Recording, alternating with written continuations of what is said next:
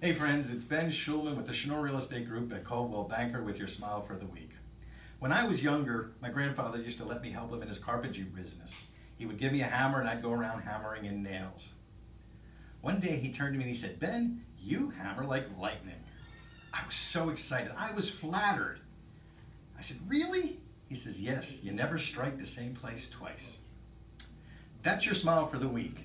And we hope it starts your week off with a smile, but we're serious realtors in a serious business, so give us a call if you have any questions. Our information is below.